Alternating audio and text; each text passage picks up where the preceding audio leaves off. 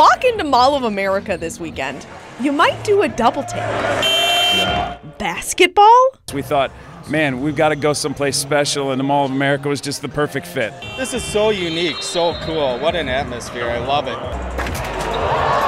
The mall is playing host to the 3x3U National Championship. It's the first time they've played in a mall here in the United States. Different. The setup is incredible, though, with the 3 levels and all types of fans. It's been fun. Frankie Ferrari is a senior at the University of San Francisco. He's here playing on the WCCO team. He'll tell you he's lucky to be playing on this court. Thursday night around 11, Ferrari was driving back to his hotel.